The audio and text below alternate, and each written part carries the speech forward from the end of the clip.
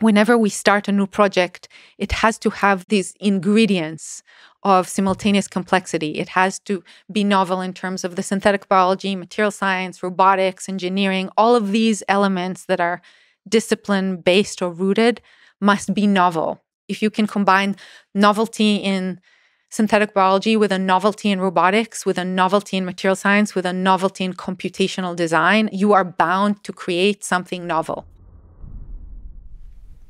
The following is a conversation with Neri Oxman, an engineer, scientist, designer, architect, artist, and one of the kindest, most thoughtful, and brilliant human beings I've ever gotten to know.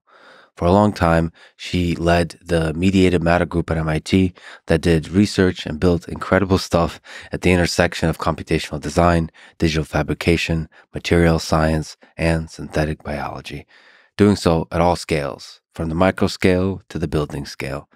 Now, she's continuing this work at a very new company, for now called Oxman, looking to revolutionize how humans design and build products, working with nature, not against it.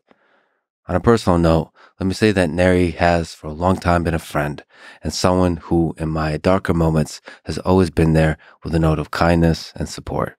I am forever grateful to her. She's a brilliant and a beautiful human being. Oh, and she also brought me a present, War and Peace by Tolstoy and Meditations by Marcus Aurelius. It doesn't get better than that. This is the Lex Fridman podcast. To support it, please check out our sponsors in the description. And now, dear friends, here's Neri Oxman. Let's start with the universe. Do you ever think of the universe as a kind of machine that designs beautiful things at multiple scales? I do. And I think of nature in that way in general. In the context of design specifically, I think of nature as everything that isn't anthropomass, everything that is not produced by humankind. The birds and the rocks and everything in between, fungi, elephants, whales. Do you think there's an intricate ways in which there's a connection between humans and nature? Yes, and we're looking for it. I think that from the beginning of mankind, going back 200,000 years, the products that we have designed have separated us from nature. And it's ironic that the things that we designed and produced as humankind, those are exactly the things that separated us. Before that, we were totally and completely connected. And I want to return to that world. But bring the tools of engineering and computation to it. Yes. I absolutely believe that there is so much to nature that we still have not leveraged and we still have not understood and we still haven't. And so much of our work is design, but a lot of it is science, is unveiling and finding new truths about the natural world that we were not aware of before. Everybody talks about intelligence these days, but I like to think that nature has a kind of wisdom that exists beyond intelligence or above intelligence. And it's that wisdom that we're trying to tap into through technology. If you think about humans versus nature, at least in the context of definition of nature as everything but anthropomass. And I'm using Ron Milo, who is an incredible professor from the Weizmann Institute, who came up with this definition of anthropomass in 2020, when he identified that 2020 was the crossover year when anthropomass exceeded biomass on the planet. So all of the design goods that we have created and brought into the world now outweigh all of the biomass, including, of course, all plastics and wearables building cities, but also asphalt and concrete, all outweigh the scale of the biomass. And actually, that was a moment. You know how in life there are moments that, maybe a handful of moments that get you to course correct. And it was a Zoom conversation with Ron, and that was a moment for me when I realized that imbalance, now we've superseded the biomass on the planet. Where do we go from here? And you've heard the expression more phones than bones, and the anthropomass and the Anthropocene. and the technosphere sort of outweighing the biosphere. But now we are really trying to look at, is there a way in which all things technosphere are designed as if they are part of the biosphere? Meaning, if you could today grow instead of build everything and anything, if you could grow an iPhone, if you could grow a car, what would that world look like? Where the Turing test for sort of this kind of, I call this material ecology approach, but this notion that everything material, everything that you design in the physical universe can be read and written to as, or thought of, or perceived of as nature grown. That's sort of the Turing test for the company, or at least that's how I started. I thought, well, grow everything. That's sort of the slogan. Let's grow everything. And if we grow everything, is there a world in which driving a car is better for nature than a world in which there are no cars? Is it possible that a world in which you build buildings and cities, that those buildings and cities actually augment and heal nature as opposed to their absence? Is there a world in which we now go back to that kind of synergy between nature and humans, where you cannot separate between grown and made, and it doesn't even matter? Is there a good term for the intersection between biomass and anthropomass, like things that are grown? Yeah, so in 2005, I called this material ecology. I thought, well, what if all things materials would be considered part of the ecology and would have a positive impact on the ecology, where we work together to help each other, all things nature, all things human. And again, you can say that wisdom in nature exists in fungi. Many mushroom lovers always contest my thesis here, saying, well, we have the mushroom network and we have the mother trees and they're all connected. Mm-hmm. And why don't we just simply hack into mushrooms? Well, first of all, yes, they're connected, but that network stops when there is a physical gap. That network does not necessarily enable the whales in the Dominican to connect with an olive tree in Israel, to connect with a weeping willow in Montana. And that's sort of a world that I'm dreaming about. What does it mean for nature to have access to the cloud at the kind of bandwidth that we're talking about? Sort of think Neuralink for nature. Since the first computer, and you know this by heart probably better than I do, but we're both MIT lifers. We today have computational power that is 1 trillion times the power that we had in those times. We have 26.5 trillion times the bandwidth and 11.5 quintillion times the memory, which is incredible. So humankind, since the first computer, has approached and accessed such incredible bandwidth. And we're asking, well, what if nature had that bandwidth? So beyond genes and evolution, if there was a way to augment nature and allow it access to the world of bits, what does nature look like now? And can nature make decisions for herself, as opposed to being guided and guarded and abused by humankind? So nature has this inherent wisdom that you spoke to, but you're also referring to augmenting that inherent wisdom with something like a large language model. Exactly. So compress human knowledge, but also maintain whatever is that intricate wisdom that allows plants, bacteria, fungi to grow incredible things at arbitrary scales, adapting to whatever environment and just surviving and thriving no matter where, no matter how. Exactly. So I think of it as large molecule models.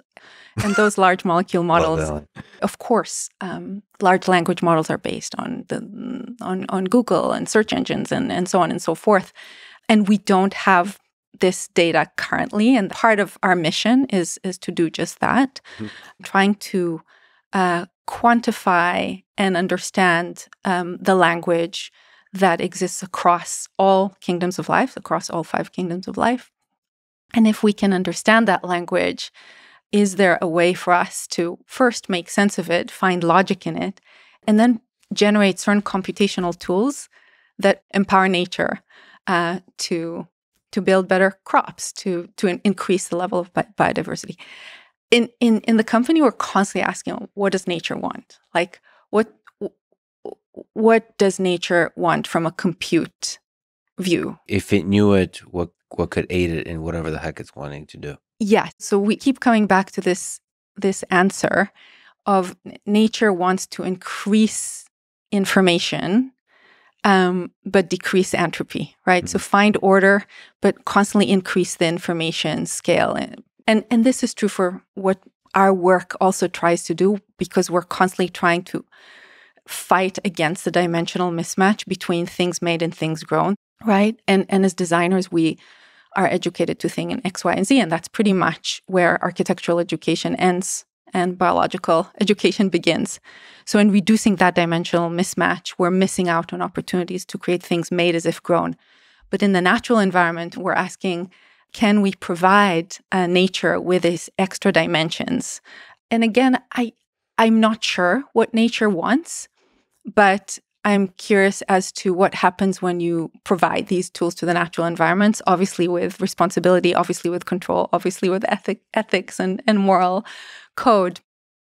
But is there a world in which nature can help fix itself using those tools? And by the way, we're talking about a company called Oxman. Yeah. I'll just a few words about the team. Yeah. What kind of humans work at a place like this? They're trying to figure out what nature wants. You know, I think they're first like you. They're humanists first. They come from different disciplines and different disciplinary backgrounds. And just as an example, we have a brilliant designer who is just a mathematical genius and a computer scientist, and a mechanical engineer who is trained as a synthetic biologist, and now we're hiring a microbiologist and a chemist. Architects, of course, and designers, roboticists. So it's Noah's Ark, right? Mm-hmm. 2 of each. And always dancing between this line of the artificial, the synthetic, and the real. What's the term for? And the natural. Yeah, the built and the grown, nature and culture, technology and biology. But we're constantly seeking to ask, how can we build, design, and deploy products in 3 scales. The molecular scale, which I briefly hinted to, and there in the molecular scale, we're really looking to understand whether there's a universal language to nature, mm-hmm. and what that language is, and then build a tool that I think and dream of it as the iPhone for nature. If nature had an iPhone, mm-hmm. What would that iPhone look like? Does that mean creating an interface between nature and the computational tools we have? Exactly. It goes back to that 11.5 quintillion times the bandwidth that humans have now arrived at, and giving that to nature and seeing what happens there. Can animals actually use this interface to know that they need to run away from fire? Can plants use this interface to increase the rate of photosynthesis in the presence of a smoke cloud?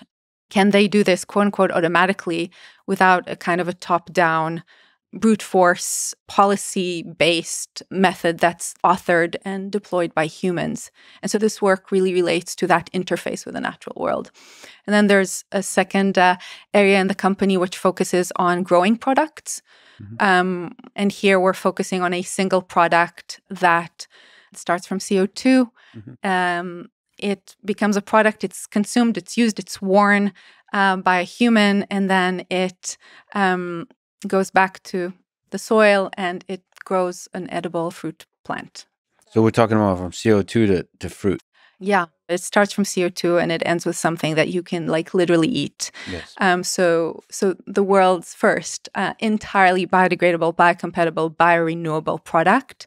That's grown. Yes. Either using plant matter or using bacteria. But we are really looking at carbon recycling technologies that start with methane or wastewater, and end with this wonderful reincarnation of a thing that doesn't need to end up in a composting site, but can just be thrown into the ground and grow olive and find peace. And there's a lot of textile-based work out there that is focused on one single element in this long chain, like, oh, let's create leather out of mycelium, or let's create textile out of cellulose. But then it stops there, and you get to assembling the shoe or the wearable, and you need a little bit of glue, and you need a little bit of this material and a little bit of that material to make it water resistant, and then it's over. So that's one thing that we're trying to solve for, is how to create a product that is materially, computationally, robotically novel, and goes through all of these phases, from the creation, from this carbon recycling technology to the product, to literally how do you think about reinventing an industry that is focused on assembly and putting things together and using humans to do that. Can that happen just using robots and microbes, and that's it? And doing it end to end. I would love to see what this factory looks like. And the factory is great too. I'm very, very excited. In October, we'll share first renditions of some of this work, and in February we'll invite you to the lab. I'm there. I've already applied. I haven't heard back. I don't understand.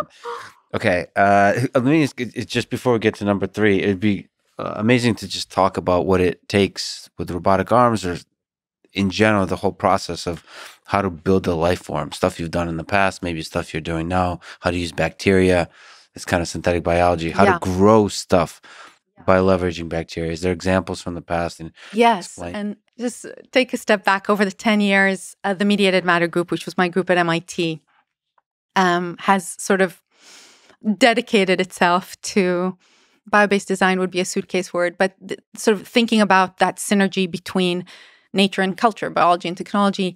And we attempted to build a suite of embodiments, let's say, that they ended up in amazing museums and amazing shows, and we wrote patents and papers on them, but they were still N of ones. Again, the challenge, as you say, was to grow them. And we classified them into fibers, cellular solids, biopolymers, pigments. And in each of the examples, although the material was different, sometimes we used fibers, sometimes we used silk with silkworms and honey with bees, or comb as the structural material. With Vespers, we used synthetically engineered bacteria to produce pigments. Although the materials were different and the hero organisms were different, the philosophy was always the same.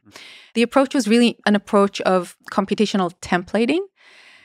That templating allowed us to create templates for the natural environment, where nature and technology could duet, could dance together to create these products. So just as a few examples, with Silk Pavilion, we've had a couple of pavilions made of silk. And the second one, which was the bigger one, which ended up at the Museum of Modern Art with my friend, an incredible mentor, Paola Antonelli, that pavilion was 6 meters tall, and it was produced by silkworms. And there we had different types of templates. There were physical templates that were basically just these water-soluble meshes upon which the silkworms were spinning.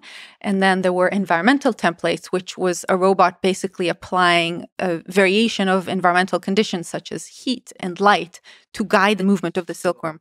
You're saying so many amazing things, and I'm trying not to interrupt you. But like one of the things you've learned by observing, by doing science on these, is that the environment defines the shape that they create, or contributes, or intricately plays with the shape they create. And so and you get to, that's one of the ways you can get to guide their work, is by defining that environment. By the way, you said hero organism, which is an epic term. So that means is whatever is the biological living system that's doing the creation. And that's what's happening in pharma and biomaterials, and by the way, precision ag and new food design technologies, as people are betting on a hero organism, is the sort of how I think of it.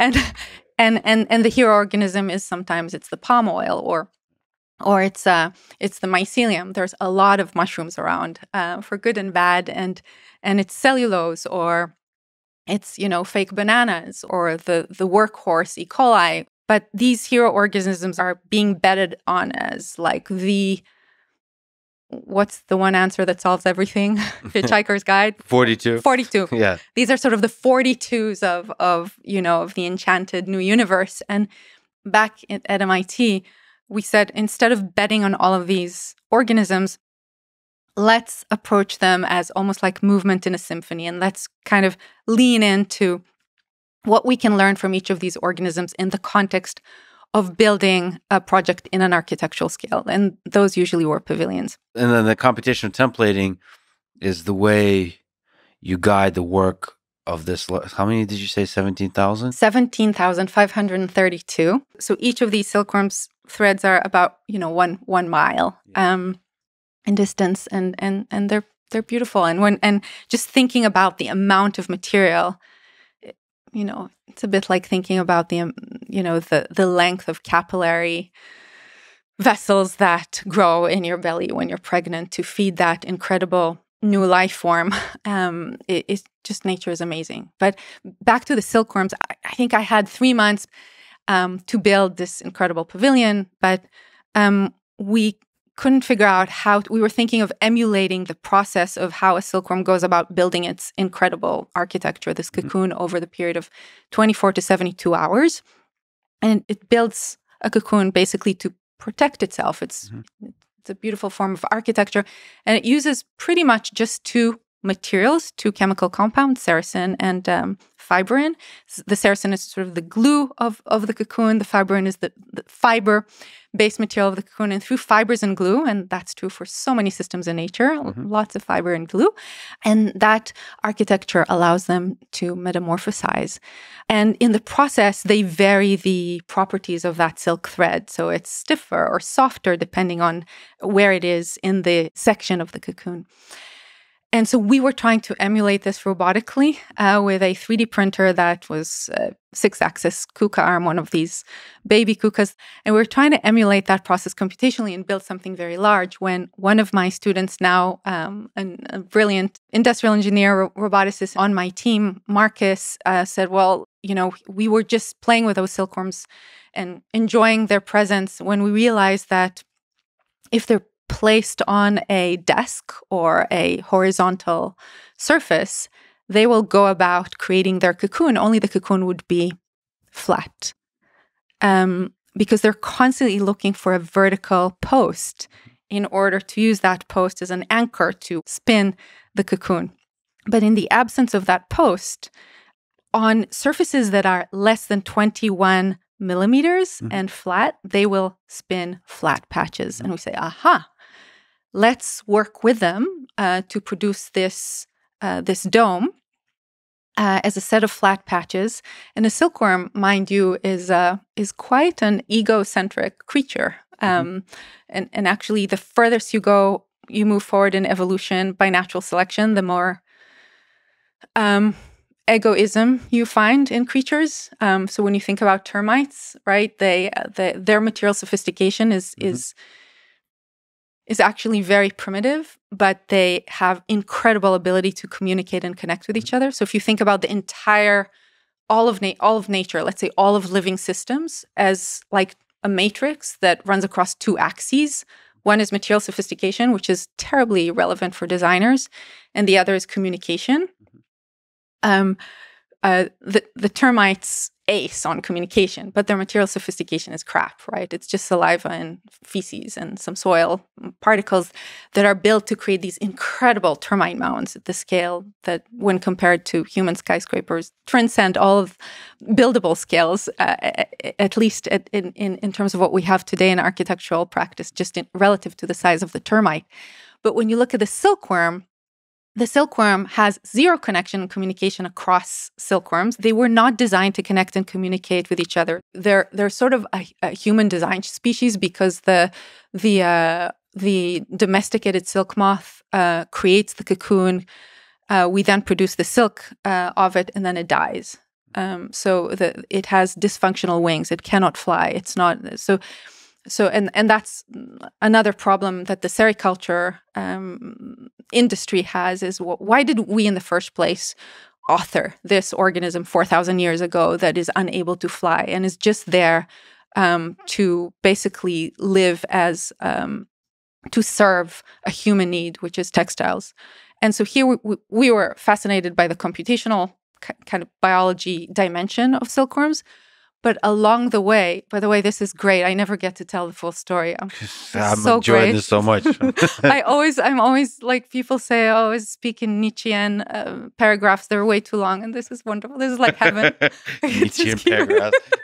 You're dropping so many good lines. I love it. Okay. But really, those silkworms are not. Yes, they're not designed to be like humans, right? They're not designed to connect, communicate, and build things that are bigger than themselves through connection and communication.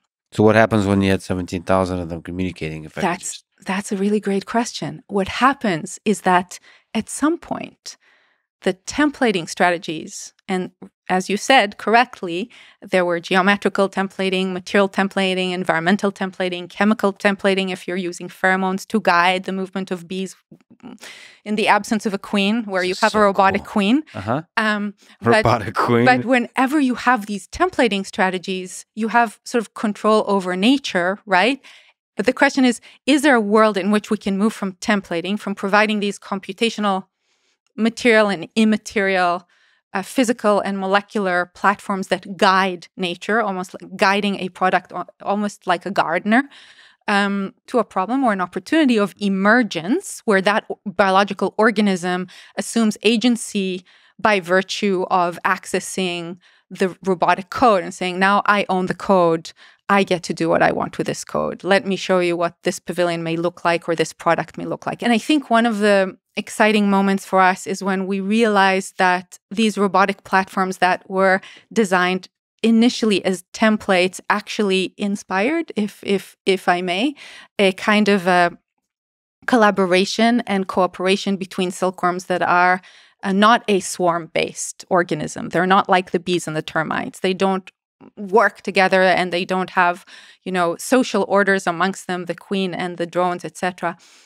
They're all the same in a way, right? And here, what was so exciting for us is that these computational and fabrication technologies enable the silkworm to to kind of hop from the branch in ecology of worms to the branch in ecology of maybe human-like intelligence, where they could connect and communicate by virtue of feeling or rubbing against each other in an area that was hotter or colder.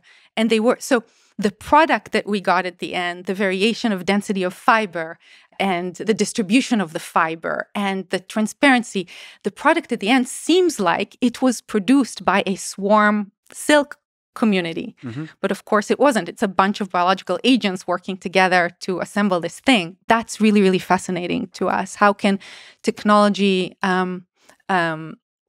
augment or enable a swarm-like behavior in creatures that have not been designed to work as swarms? So how do you construct a computational template from which a certain kind of thing emerges? So how can you predict what emerges, I suppose? So if you can predict it, it doesn't count as emergence. Actually, I think... That's a deeply poetic line. We can talk about it. I mean... It's a bit like if you measure it doesn't count. Right. Speaking of emergence, an empowerment, because we're constantly moving between those as if they're equals on the team.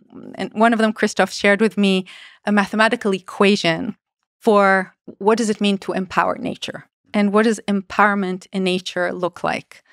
Mm-hmm. And that relates to emergence, and we can go back to emergence in a few moments. But I want to say it so that I know that I've learned it, and if I've learned it, I can use it later. Yeah, and maybe you'll figure something out as you say it. Of course, Christoph is the master here. But really, we were thinking again. What does nature want? Nature wants to increase the information dimension and reduce entropy. What do we want? We kind of want the same thing. We want more, but we want order, right? And this goes back to your conversation with Yosha about stochastic versus deterministic languages or processes. His definition, or the definition he found, was that an agent is empowered if the entropy of the distribution of all of its states is high, while the entropy of the distribution of a single state given a choice, given an action, is low. Meaning it's that kind of duality between opportunity, like starting like this and going like this, opening and closing. And this really, I think, is analogous to human empowerment. Given infinite, wide array of choices, what is the choice that you make to enable, to empower, to provide you with the agency that you need? And how much does that making that choice actually control the trajectory of the system? That's really nice. So this applies to all the kinds of systems you're talking about. Yeah, and the cool thing is it can apply to a human on an individual basis, or a silkworm or a bee, or a microbe that has agency, or by virtue of a template. But it also applies to a community of organisms like the bees. And so we've done a lot of work sort of moving from, you've asked how to grow things. So we've grown things using co-fabrication, where we're digitally fabricating with other organisms that live across the various kingdoms of life. And those were silkworms and bees. And with bees, which we've sent to outer space and returned healthily, and they were reproductive. Okay, you're going to have to tell that story. You're going to have to talk about the robotic queen and the pheromones. Come on. So we built what we called a synthetic apiary. And the synthetic apiary was designed as an environment that was a perpetual spring environment for the bees of Massachusetts.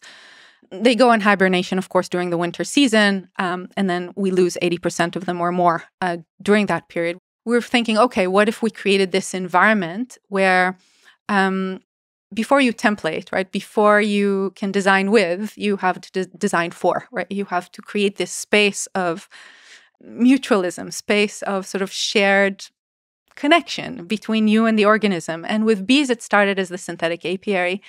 And we have proven that curated environment where we design the space with high levels of control of temperature, humidity, and light. And we've proven that they were reproductive and alive. And we realized, wow, this environment that we created can help augment bees in the winter season in any city around the world where bees survive and thrive in the summer and spring seasons. And could this be a kind of a new urban typology, an architectural typology of symbiosis, of mutualism between organisms and humans? Where these, by the way, the synthetic apiary was in a co-op in, nearby Somerville. Mm-hmm.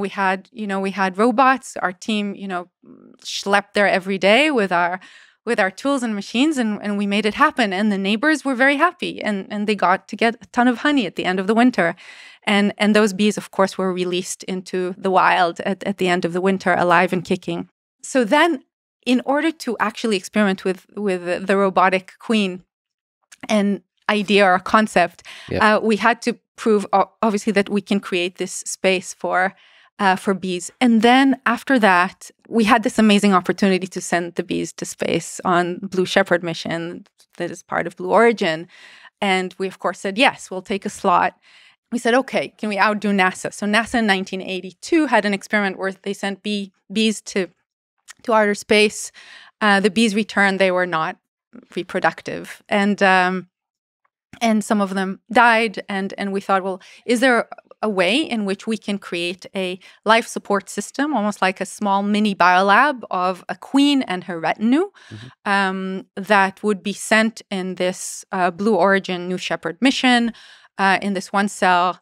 And so that if the synthetic apiary was an architectural project, in this case, this second synthetic apiary was a product. It was, right, so from an architectural controlled environment to a product scale controlled environment. And this biolab, this life support system for bees, was designed to provide the bees with all the conditions that they needed. And we looked at that time at the Nasanov pheromone that the queen uses to guide the other bees. And we looked at pheromones that are associated with a bee and thinking of those pheromones being released inside the capsule that goes to outer space.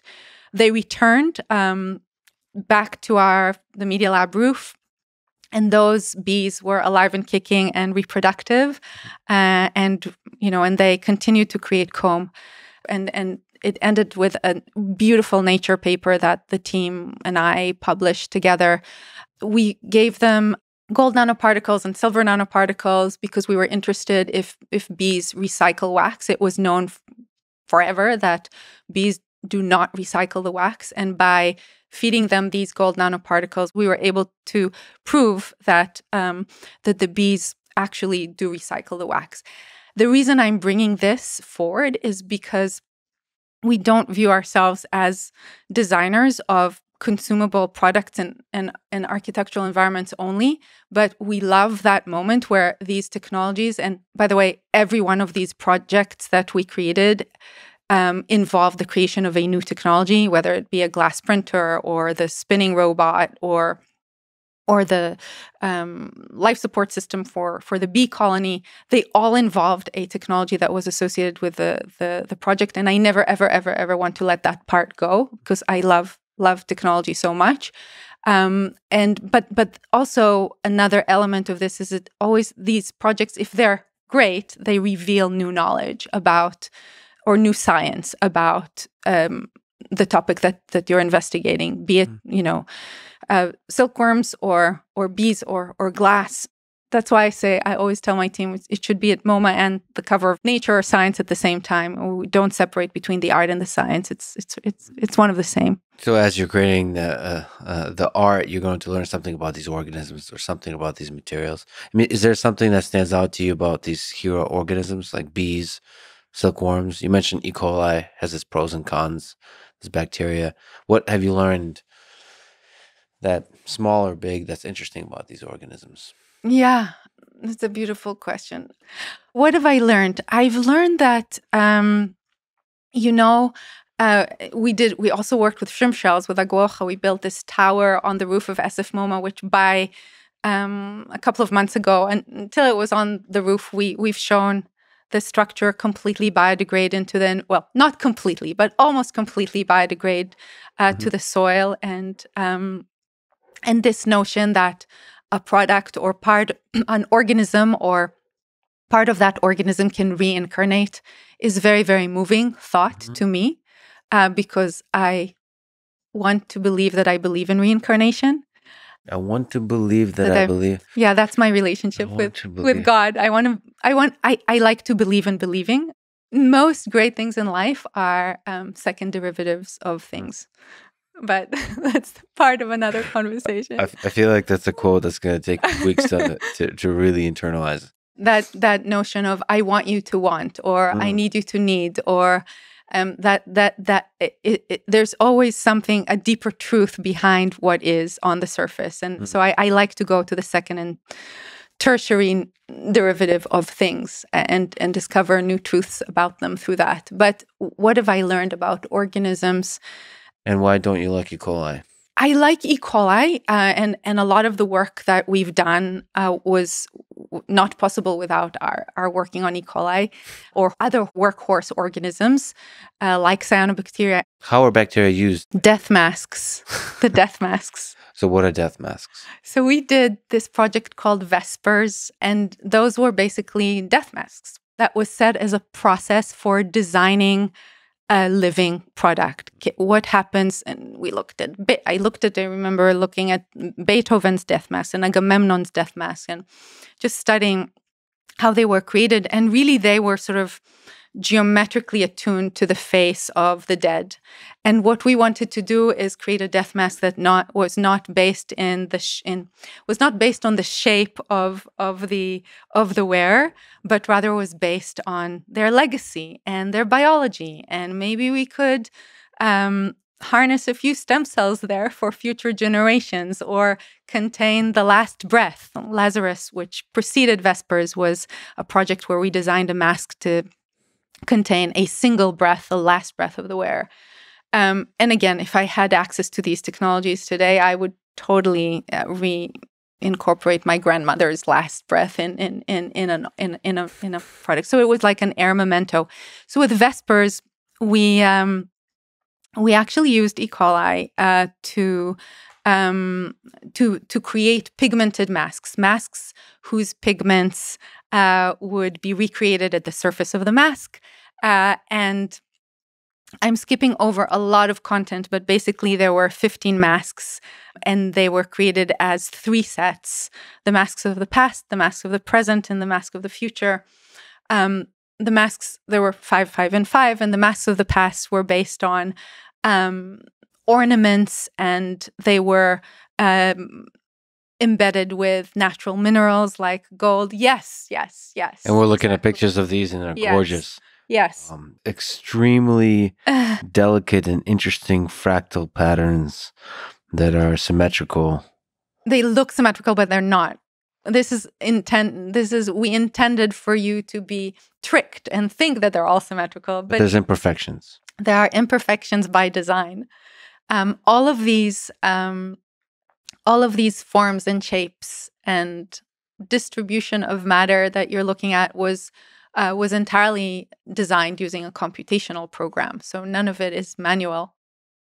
But long story short, the first collection is about the surface of the mask, and the second collection, which you're looking at, is about the volume of the mask and what happens to the mask when all the colors from the surface, enter the volume of the mask inside, create pockets and channels to guide life through them. Mm-hmm. They were incorporated with pigment-producing living organisms, and then those organisms were templated to recreate the patterns of the original death masks. And so life recycles and rebegins, and so on and so forth. The past meets the future meets the past. From the surface to the volume, from death to life, to death to life, to death to life. And that, again, is a recurring theme in the projects that we take on. But there, from a technological perspective, what was interesting is that we embedded chemical signals in the printer. And those chemical signals basically interacted with the pigment-producing bacteria, in this case E. coli, that were introduced on the surface of the mask. And those interactions between the chemical signals inside the resins and the bacteria at the surface of the mask at the resolution that is native to the printer, in this case 20 microns per voxel, allowed us to compute the exact patterns that we wanted to achieve. And we thought, well, if we can do this with pigments, can we do this with antibiotics? If we can do this with antibiotics, could we do it with melanine?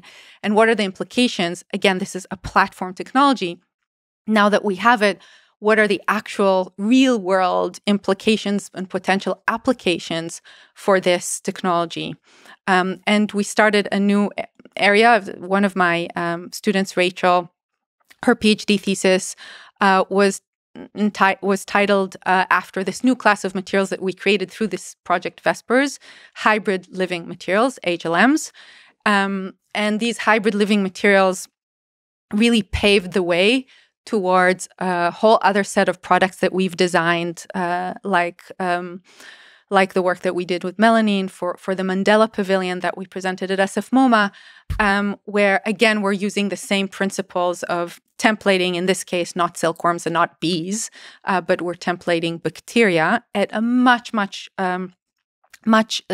more finer resolution. And now, instead of templating using a robot, we're templating using a printer. But compute is very, very much part of it. And what's nice about bacteria, of course, is that from an ethical perspective, I think there's a range, right? So at the end of the Silk Pavilion, I got an email from a professor in Japan who has been working on transgenic silk and said, well, if you did this create amazing Silk Pavilion, why don't we create glow-in-the-light silk dresses? And in order to create this glow-in-the-light silk, we need to apply genes that are taken from a spider to a silkworm. And this is what is known as a transgenic operation. And we said no.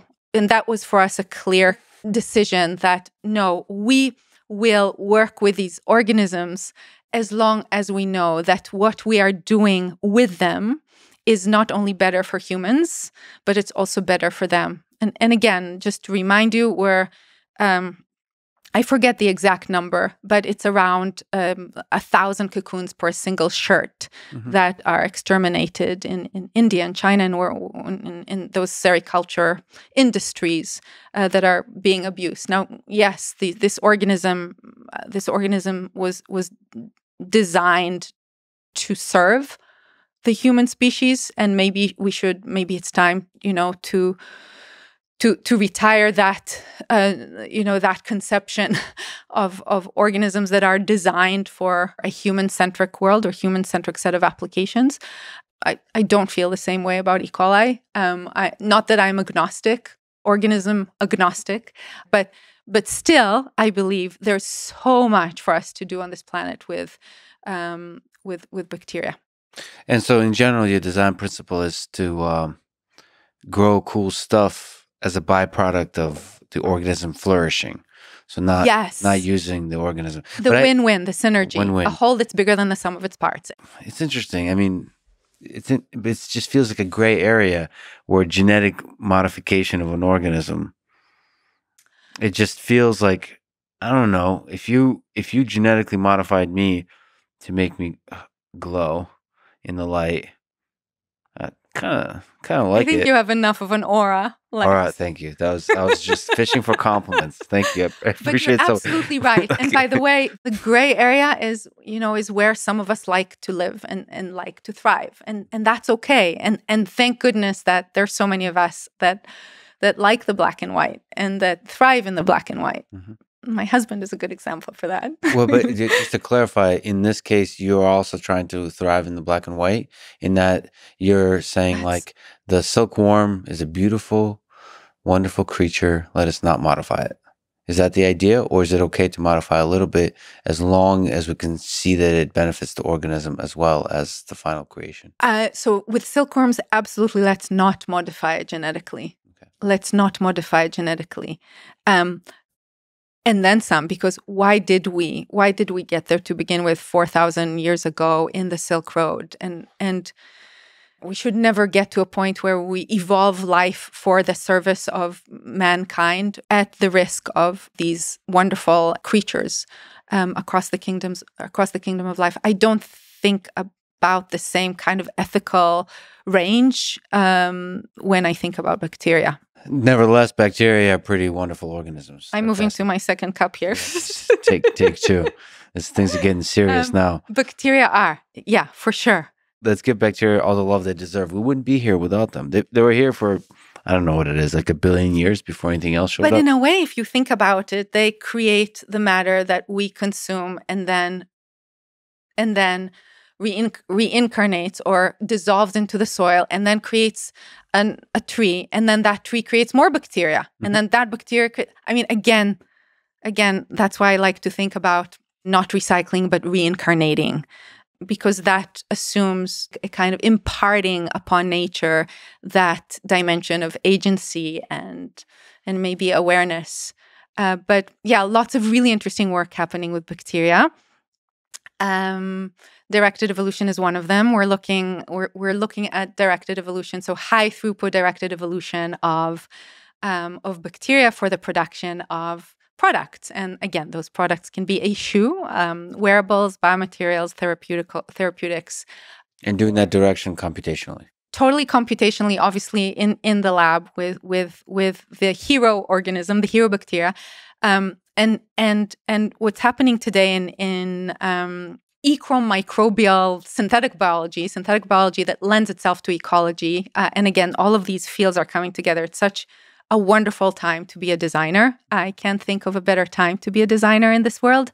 But with high throughput directed evolution, and I should say that the physical space in our new lab will have these capsules which we have designed that they are designed like growth chambers or grow rooms. And in those grow rooms, we can basically program top-down environmental templating, right? Top-down environmental control of lights, humidity, light, etc. So light, humidity, and temperature. while doing bottom-up genetic regulation. So it is a wet lab, but in that wet lab, you could do at the same time, genetic modulation, regulation, and environmental templating. And then again, the idea is that in one of those capsules, maybe we grow transparent wood, and in another capsule, we transparent wood for architectural application. Another capsule, we grow a shoe. And in another capsule, we look at that language, large language model that we talked about. And there's a particular technology associated with that, which we're hoping to reveal to the world in February. And each of those capsules is basically a high throughput computational environment, like a breadboard that has, think of sort of a physical breadboard environment that has access to oxygen and nitrogen and CO2 and nutritional dispensing.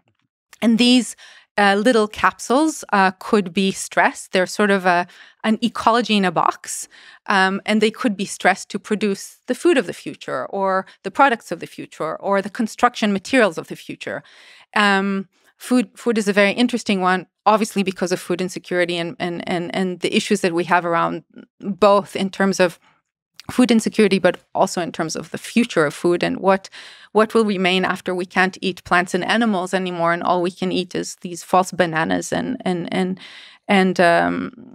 insects as our protein source. So there we're thinking, can we design these capsules to stress an environment and see how that environment behaves? Think about a kind of an ecological, a biodiversity chamber, right? A kind of a time capsule that is designed as a biodiversity chamber where you can program the exact temperature, humidity, and light combination to emulate the environment from the past. So Ohio, 1981, December 31st at 5 a.m. in the morning. What did tomatoes taste like? Mm-hmm. To all the way in the future, 200 years ago.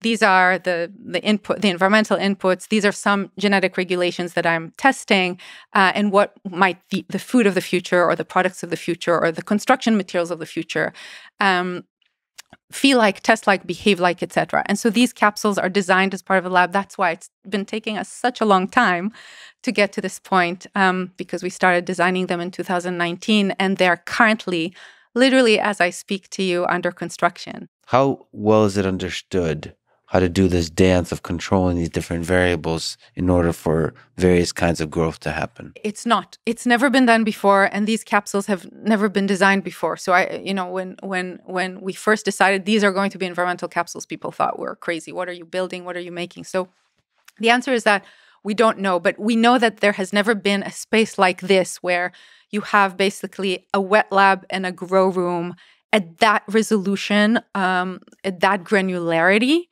Of control over organisms. There is a reason why there is this incredible evolution of products in the software space. The hardware space, that's a more limiting space, that because of the physical infrastructure that we have to test and experiment with things. So we really wanted to push on creating a wet lab that is novel in every possible way. What could you create in it? You could create the future. You could create an environment of plants talking to each other with a robotic referee. Mm-hmm. And the robotic referee, and you could set an objective function. And let's say for the transaction-driven individuals in the world, let's say the objective function is carbon sequestration. Mm-hmm. And all of those plants are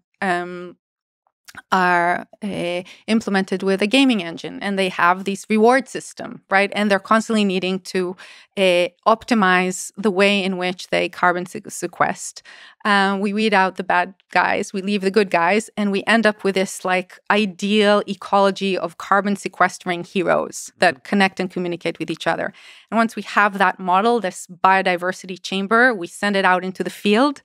And we see what happens in nature. And that's sort of what I'm talking about, augmenting plants with that extra dimension of bandwidth that they do not have. They're just last week, I came across a paper that discusses the in vivo neurons that are augmented with a Pong game, and in a dish they basically present sentience and the beginning of awareness, which is wonderful. Yeah. Like that you could actually take these neurons from a mouse brain, and you have the electrical circuits and the physiological circuits that enable these cells to connect and communicate, and together arrive at sort of a swarm situation that allows them to act as a system that is not only perceived to be sentient, but is actually sentient. Michael Levine calls this agential material that has agency, right? So this is of interest to us because this is sort of, again, this is emergence post-templating. You template until you don't need to template anymore because the system has its own rules, right? What we don't want to happen with AGI, we want to happen with synthetic biology. What we don't want to happen online and software with language, we want for it to happen with bio-based materials, because that will get us closer to growing things as opposed to assembly and mechanically, putting them together with toxic materials and compounds. If I can ask a pothead question for a second. So you mentioned just like the silkworms, the individualist silkworms got to actually learn how to collaborate, or actually to collaborate like in a swarm-like way. You're talking about getting plants to communicate in some interesting way based on an objective function. Is it possible to have some kind of interface between another kind of organisms, humans, and nature? So like a human to have a conversation with a plant. There already is. You know that when we cut freshly cut grass, I love the smell, but it's a smell of distress that the leaves of grass are communicating to each other. So the grass, when it's cut, emits green leaf volatiles, GLVs. And those GLVs are basically one leaf of grass communicating to another leaf of grass. Be careful, mind you, you're about to be cut. These incredible life forms are communicating using a different language than ours. We use language models, they use molecular models.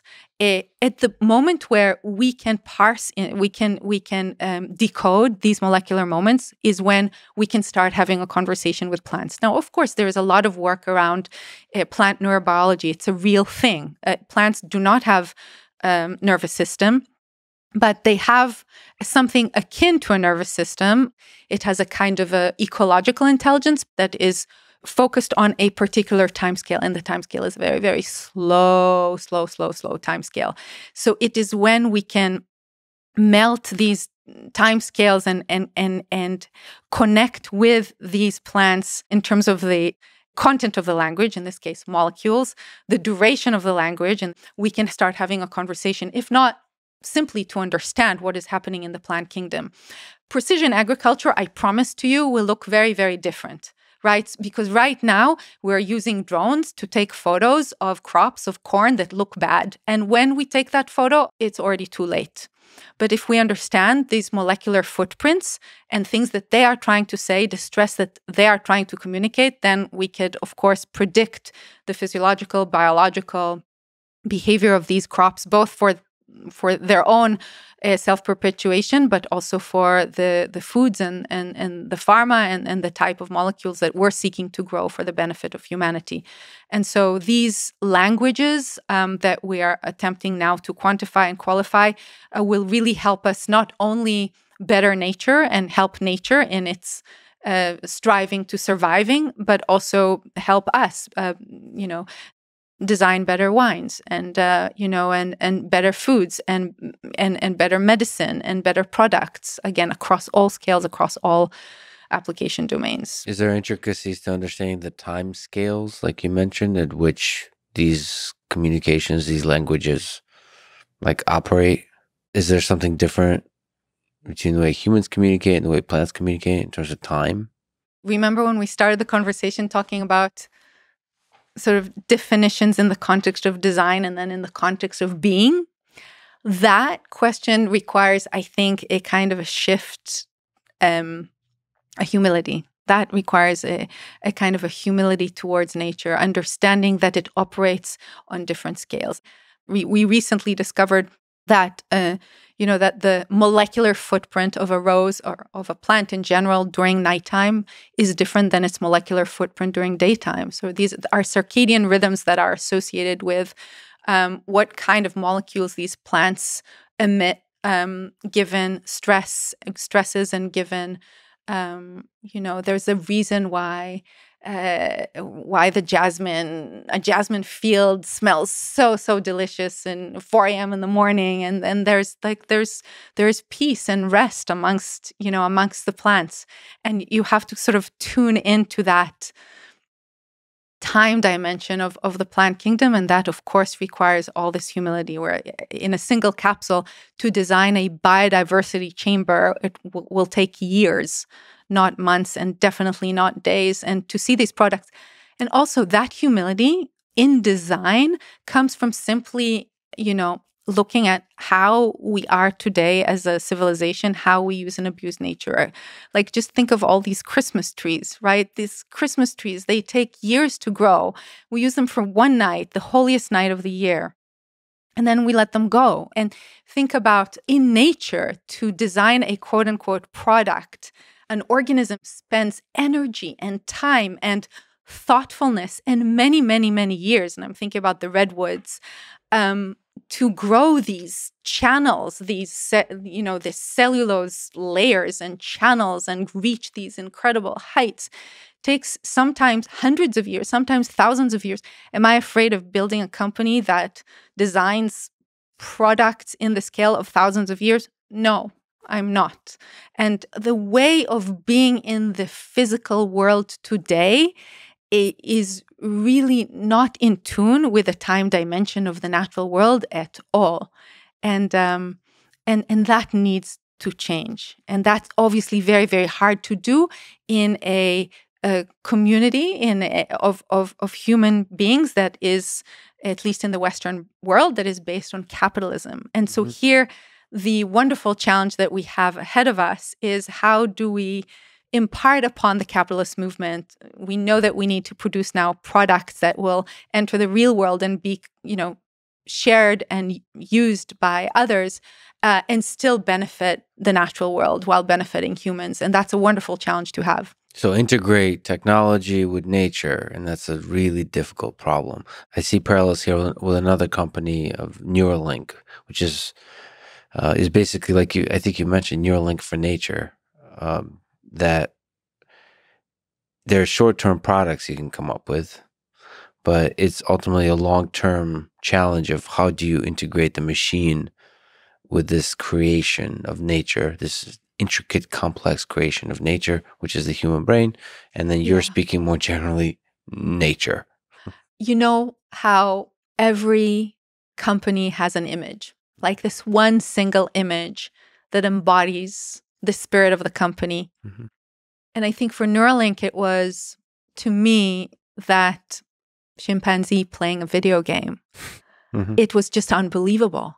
But with plants, there potentially is a set of molecules that impacts or inspires, I like that word, the plant to behave or act in a certain way, and allows still the plant the possibility of deciding where it or she or he wants to go. Which is why our first product for this molecular space is going to be a functionalized fragrance. So here, we're thinking about the future of fragrances and the future of fragrances and flavors. These products are, in the industry as we know it today, are designed totally for a human-centric use and enjoyment and indulgence and luxury. They're used on the body for the sake of, attraction and feeling good, and smelling good. And we were asking ourselves, is there a world in which a fragrance can be not a functional fragrance, because you could claim that all fragrances are functional, but is there a world in which the fragrance becomes functionalized, is again imparted upon or given agency to connect with another organism? Is there a world in which you and I can go down to your garden and use a perfume that will interact with the rose garden downstairs? I've just been enamored with the statements that are being made in the media around, oh, this is completely biologically derived fragrance and it's bio-based. But when you look into the fragrance and you understand that in order to get to this bio-derived fragrance, you blew through, 10,000 bushes of rose to create 5 milliliters of a rose fragrance. And all these 10,000 bushes of rose, they take space, they take, water management and so much waste. Is this really what we want the future of our agriculture and molecular goods to look like? And so when we did the Agwahocha Pavilion on the roof of SF MoMA, we calculated that for that pavilion, we had 40,000 calories embedded into this pavilion that was made of shrimp shells and chitosan and apple skins and cellulose from tree pulp.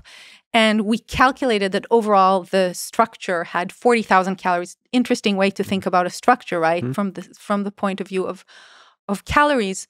But as you left the gallery, you saw these 3 clocks that were so beautifully designed by Felix on our team. And these clocks measured temperature and humidity, and we connected them to a weather channel so that we could directly look at how the pavilion was biodegrading in real time. And in our calculations, I say this long-winded description of the pavilion to say that in the calculation, we incorporated, how much electricity we used for our computers, for the 3D printers that printed the pavilion. And these were called energy calculations, right? Energy and materials. And when you think about a product, when you think about a shoe or a chair or a perfume or a building, you don't stop at the object. You want to go all the way to the system. Again, instead of designing objects or singular embodiments of the will of the designer, you're really tapping into an entire system that is interconnected. And if you look at the energy budget that characterized the Project Agwocha, it traverses the entire planet, right? Some of these shrimp shells were brought from places in the world we haven't thought of in terms of the apples and the shrimp shells and the tree pulp. And so going back to fragrances, it's really, really important to understand the product in the context of the ecological system from which it's sourced and how it's designed. And that is the kind of thinking that is not only desired, but is required if we are to achieve synergy between humanity and nature. And it's interesting because the system level thinking is almost always going to take you to the entire Earth, to considering the entire Earth ecosystem. Which is why it's important to have a left brain and a right brain competing for attention. And intimacy. Yes.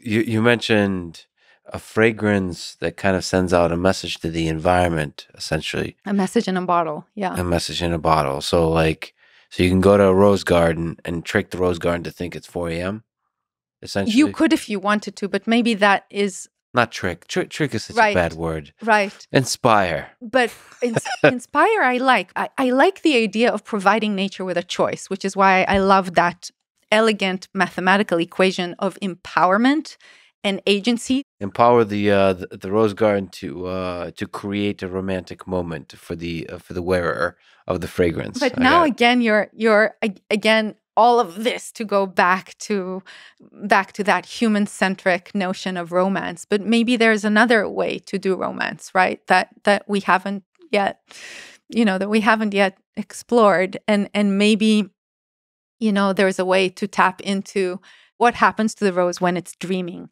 Assuming that plants are sentient and assuming that we can tap into that sentience, what can we discover about what does the rose want? Like what does it actually want? And what does it need? And what are the rose's dreams? But do you think there's some correlation in terms of romance, in terms of the word you sometimes use, magic? Is there some similarities in what humans want and what roses want and what nature wants? I think so. I think there is. And if I did not think so, oh my goodness, would not be a nice world to live in. I think we all want love. I recently read this beautiful letter that was written by Einstein to his daughter, and was discovered Einstein asked his daughter to wait 20 years until she reveals these letters. And so she did. It's just one of the most beautiful letters I've ever read from a father to his daughter. And the letter overall is imbued with a kind of a sense of remorse, or maybe even feelings of sadness. And there is some kind of melancholy note in the letter where Einstein regrets not having spent enough time with his daughter, having focused on, the theory of general relativity and changing the world. And then he goes on to talk about this beautiful and elegant equation of E equals mc squared. And he tells his daughter that he believes that love is actually the force that shapes the universe because it is like gravity, right? It attracts people. It is like light. It brings people together and connects between people. And it's all empowering. And so if you multiply it by the speed of light, you could really change the world for the better. And I call me a romanticist. I know you are too, which is why I so love being here. I believe in this.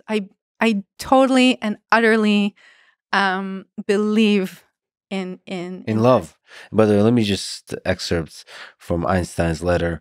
There's an extremely powerful force that so far science has not found a formal explanation to. It is a force that includes and governs all others, and is even behind any phenomena operating in the universe, and has not yet been identified by us. This universal force is love. He also, the last paragraph in the letter, as you've mentioned, I deeply regret not having been able to express what is in my heart, which has quietly beaten for you all my life. Maybe it's too late to apologize, but as time is relative, that jokester, Einstein, I need to tell you that I love you. And thanks to you, I have reached the ultimate answer. Your father, Albert Einstein. Yeah. But that regret, I deeply regret not having been able to express what is in my heart. Maybe that's a universal regret. Filling your days with busyness and silly pursuits and not sitting down and expressing that. But it is everything. It is everything. It is why I love that expression. And I forget who said this, but I love my daughter more than evolution required, right? And I feel the same way towards my other half. And I feel that when you find that connection, everything and anything is possible. And it's a very, very, very magical, a magical moment. So I believe in love, and I believe in the one. It might be the same thing, it might be a different thing, but let me ask you a ridiculously big philosophical question about beauty. Dostoevsky said beauty will save the world in The Idiot, one of my favorite books of his. What is beauty to you? You've created, through this intersection of engineering and nature, you've created some incredibly beautiful things. What do you think is beauty? That's a beautiful question. Maybe it is connected to the love question. It is connected to the love question. Of course, everything is connected to the love question. Okay. To me, beauty is agency. To me, something that has agency, it is beautiful. There is this special quote from Buckminster Fuller, which I cannot remember word for word, but I remember the concept, which goes something like this. When I work on a problem, I never think about beauty. But when I'm done solving the problem and I look at what I've created and it's not beautiful, I know that I was wrong. Okay. Yeah. So it's a kind of an agency that speaks to, quote unquote, the objective function of the creation, right? Whether for Bucky it's useless or useful. So this idea of empowerment that you talked about is Yes. fundamentally connected to it. Comes back to that, yeah. What's the difference that you hinted at between empowerment and emergence? Is emergence completely lacks control? Is it, and empowerment is more controlled? There's an agent making decisions. Is there an interesting distinction there? Yes. I think empowerment is a force with direction. It has directionality to it. Emergence is, I believe, multi-directional. Again, that depends on the application. Emergence is perhaps, in terms of sort of a material definition, is the isotropic spirit, when empowerment is the anisotropic counterpart. I think they overlap, because I think that empowerment is a way of inspiring emergence. I think emergence does not happen without empowerment, but empowerment can happen without emergence. Do you think of emergence as the loss of control? Like when you're thinking about these capsules and then the things they create, is emergence a thing that is not a desirable conclusion? I love that question, because to some of us, the loss of control is control. In design, we're used to like extreme levels of control over form and the shape of a thing and how it behaves and how it functions. And that's something we've inherited from the Industrial Revolution. But with nature, there's this diversity that happens without necessarily having a reward function, right? This is good or bad. Things just happen, and some of them happen to have wings, and some of them happen to have scales, and you end up with this incredible potential for diversity. So I think the future of design is in that soft control, is in the ability to design highly controlled systems that enable the loss of control. And creativity is very much part of this, because creativity is all about letting go and beginning again and beginning again and beginning again. And when you cannot let go, you cannot be creative, and you can't find novelty. But I think that letting go is a moment that enables empowerment, agency, creativity, emergence. And they're all connected. They are sort of associate themselves with definition of destiny or the inevitable. A good friend of mine shared with me elegant definition of fate, which is the ratio of who you are and who you want to be. Ratio of who you are, who you want to be. Exactly. And that sort of ends up defining you. Yeah. And those tools, I think, when you let go, you sort of find you give peace to your will, right? To a sense of will. And so I think that's very, very important in design, but also in life. She said this fate is the ratio of who you are and who you want to be. Who you want to be. Do you think there's something to this whole manifestation thing, like focusing on a vision of what you want the world to become, and in that focusing, you manifest it? Like Paulo Coelho said in The Alchemist, when you want something, all the universe conspires in helping you to achieve it. Is there something to that?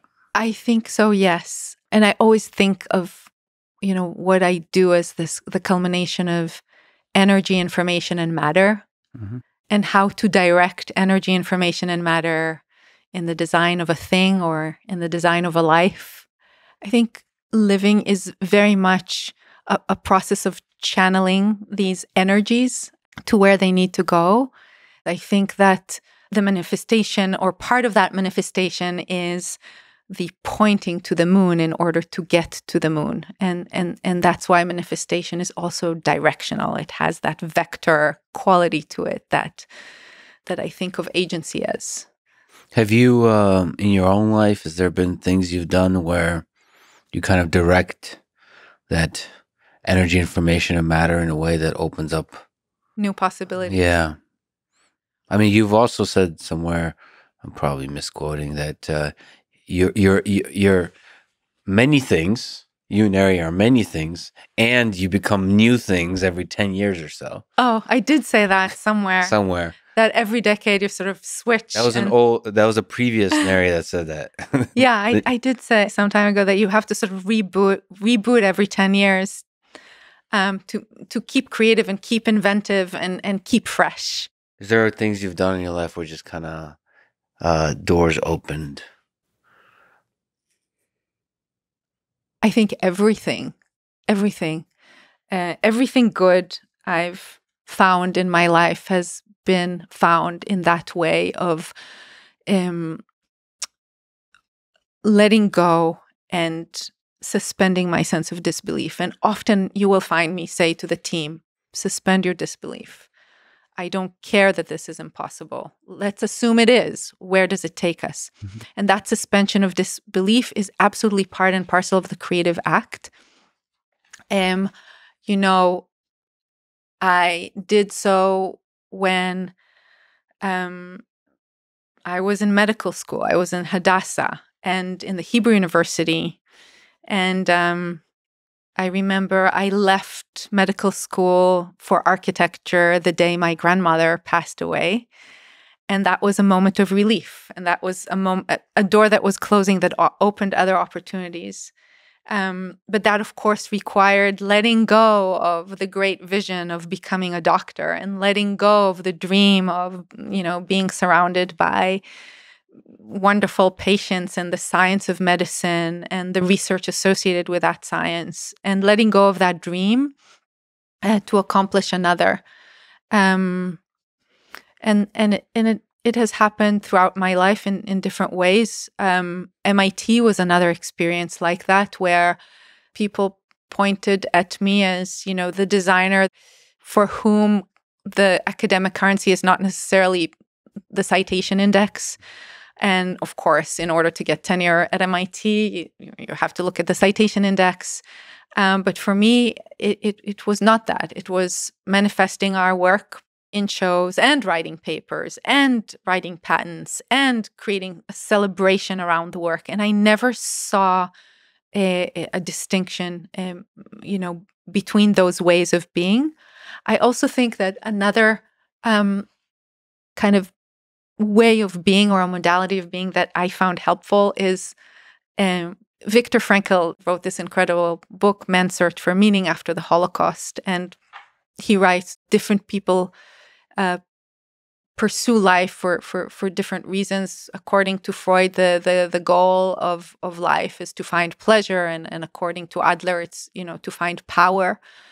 And for Viktor Frankl, it was about finding meaning. And when you let go of the titles and the disciplines and the boundaries and the expectations and the perception, you are elevated to this really special, spiritual, but definitely very, very creative plane where you can sort of start anew. Mm-hmm. Look at the world through the lens of a bacterium or a robot, or look at ecology through the lens of chemistry, and look at chemistry through the lens of robotics, and look at robotics through the lens of, microbial ecologies, and so on and so forth. And I feel that kind of rebooting, not every 10 years, but every minute, every breath, mm-hmm. is very, very important for a creative life, and for just maintaining this fresh mind, to reboot, to begin again with every breath, begin again. And that can be confusing for some, right? For my team members, I like to change my mind. It's who I am. It's how I think. It's how I operate. Mm-hmm. And they'll come and we found another technique or another technology that's interesting, and we thought that, that we were working on this functionalized fragrance, but now there's another opportunity, and let's go there. And to me, I would much rather, live life like, if I had to pick sort of my favorite Broadway show to enter and live through, it would be Into the Woods. Mm-hmm. It's not a specific fairy tale. It's not, the Sleeping Beauty or Little Red Riding Hood or Rapunzel. It's all of them. It's mm-hmm. sort of moving into the forest and seeing this wonder and getting close and learning about that, and then moving to another wonder. And life is really about tying all of these little fairy tales together in work and also in life. Unafraid to leap into the unknown? Unafraid to leap into the unknown. Speaking of MIT, you got a tenure at MIT, and then you leaped to New York and start a new company that with a vision that doesn't span a couple of years but centuries. I did. It was my destiny to start a company. And Yeah. and do I have mornings when I wake up and I ask myself, what the hell am I doing? Yeah. Yes, I have those mornings. What do you do with those mornings, by the way? I embrace them and I find gratitude and I say to myself, thank goodness I'm so lucky to, to have the ability to be frustrated in this way. Um, so I really, really embrace these frustrations, and I take them, I wrap them in a bubble, and I look at it, on the outside of my uh, aware mind, and I laugh at them, I smile at them. If I could return actually to the question of beauty for a second, I forgot to ask you something. You mentioned imperfection in the death masks. Mm-hmm. What role does imperfection play in our conception of beauty? What role does imperfection play in nature? There's this Japanese aesthetics concept of wabi sabi, which basically embraces imperfection. Nothing lasts, nothing is finished, and nothing is perfect. Yeah. What do you think of that? I totally agree that change is the only permanence, that imperfection is there, if only to signal that we are part of a bigger thing than ourselves, that we are on a journey, that we're that things are in movement, and if they were perfect, of course, when things are perfect, it is just so boring. We end up with stereotypes. And as humans, but I think just in general as living beings, we're here to find meaning, and that meaning cannot be found without struggle and without seeking to, not to perfect, but to build towards something better. When I was a child, my mother, who I love so much, always explained to me how important it is to fall and to fail and to fight and to argue, and that there is a way, that there's a culture to failing and to imperfection. So I think it is necessary for something beautiful to be imperfect, and it is a sign that it is a sign of nature, because nothing in nature is perfect. What about human relations? You mentioned finding love. Are the flaws in humans, the imperfection in humans, a component of love? Like, what role do you think the flaws play? That's a really profound question. I think the flaws are there to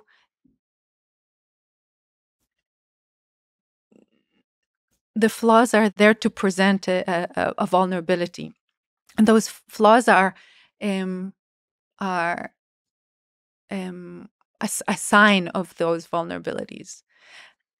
And I think love is very, very gentle, right? Love, with Bill, we often talk about, between the two of us, about what drives all human behavior. And for him, it's incentive, as you might expect. And he will repeat this sentence to me: "Oh, incentive drives all human behavior." But I would say, to me, it's love, very much so. And I think flaws are part of that, because flaws are a sign of that vulnerability, whether physical, whether emotional vulnerability. And these vulnerabilities, they either tear us apart or they bring us together. The vulnerability is what is the glue. I think that the vulnerability enables connection. The connection is the glue. And that connection enables accessing a higher ground as a community, as opposed to as an individual. So if there is a society of the mind, or if there are higher levels of awareness that can be accessed in community, as opposed to again, going to the silkworm as opposed to on the individual level, I think that those occur through the flaws and the vulnerabilities. And without them, we cannot find connection, community. And without community, we can't build what we have built as a civilization, for the past hundreds of thousands of years. So I think not only are they beautiful, but they have a functional role in building civilizations. Yeah, there's a sense in which love requires vulnerability, and maybe love is the leap into that vulnerability. And I think, yes, I think a flaw, think about it like physically. I'm thinking about a brick that's flawed, but in a way, I think of a flaw as an increased surface area. That's a good line. That's a good line. Right? A surface area that physically or emotionally, right? It sort of introduces this whole new dimension to a human or a brick. And because you have more surface area, you can, use mortar and build a home. And I think of it as accessing this additional dimension of surface area that could be used for good or bad, right? To connect, to communicate, to collaborate. It makes me think of that quote from this incredible movie I've watched years ago, Particle Fever, I think it was called, a documentary about the Large Hadron Collider, an incredible film where they talk about the things that are least important for our survival are the things that make us human. Like the pure romantic act, or, the notion of, and Viktor Frankl talks about that too. He talks about feeling the sun on his arms as he is working the soil in 2 degrees Fahrenheit without clothes. And the officer berates him and says, well, what have you done? Have you been a businessman before you came here to the camp? And he says, I was a doctor. And he said, you must have made a lot of money as a doctor. And he said, all my work I've done for free. I've been helping the poor. But he keeps his humility, and he keeps his modesty, and he keeps his preservation of the spirit. And he says the things that actually make him able to, or made him able to outlive the terrible experience in the Holocaust was the really cherishing this moment when the sun hits his skin, or when he can eat a grain of rice, a single grain of rice. So I think cherishing is a very important part of living a meaningful life, being able to cherish those simple things. Like to notice them and to notice them, to pay attention to them in the moment. And I do this now more than ever. I mean, there is some Bukowski has this poem I like called Nirvana, where it tells a story of a young man on a bus going through like North Carolina or something like this, and they stop off in a cafe, and he has there's a waitress, and just he talks about that he notices the magic, something indescribable, just notices the magic of it. And he gets back on the bus with the rest of the passengers, and none of them seem to have noticed the magic. And I think if you just allow yourself to pause and just to feel whatever that is, maybe ultimately it's a kind of gratitude. Yes. For, I don't know what it is. It's just that I'm sure it's just chemicals in the brain, but it's just so incredible to be alive. Yes. And noticing that. Yes. And appreciating that, and being one in that with others. Yes. Yes. And that goes back to, to the fireplace, right? To the first technology. What was the first technology? It was fire. First technology to have built community. And it emerged out of a vulnerability of wanting to stay away from the cold and be warm together. And And of course, that fire is associated with not only with comfort and the ability to form, biorelevant nutrients in our food and provide heat and comfort, but also spirits and a kind of a way to enter a spiritual moment, to enter a moment that can only be experienced as in a community, as a form of a meditative moment. There is a lot to be said about light. Light is, I think, an important part of these moments of, I think it's a real thing. I really truly believe that we're born with an aura, surface area that is measurable. I think we're born into the world with a, with an aura, and how do we channel that is really is sort of ends up sort of defining the light in our lives. Do you think we're all lonely? Do you think there's loneliness in us humans? Oh, yes. Loneliness is part. Yes, I think we all have that loneliness, whether we're willing to access that loneliness and look at it in the eye, or completely completely avoid it or deny it. It's like it feels like it's some kind of foundation for longing, and longing leads to this combination of vulnerability and connection with others. Yes. And it feels like that's a really important part of being human, is being lonely. We are born into this world alone. Again, being alone and being lonely are two different things, right? And you can be together but be lonely, and you can be alone but not be lonely at all. We often joke, Bill and I, that he cannot be lonely. He cannot deal with being by himself. He always needs people around him. And I strive long, must have creative solitude, must find pockets of solitude and loneliness in order to find creativity and reconnect with myself. So loneliness is a recipe for community, in my opinion. Mm-hmm. And I think those things complement each other, and they're synergetic. Absolutely, the yin and yang of togetherness, and they allow you, I think, to reset and to tune in to that ratio we talked about of who you are and who you want to be. If you go to this place of creative solitude, what's your creative process? Is there something you've noticed about what you do that leads to good work?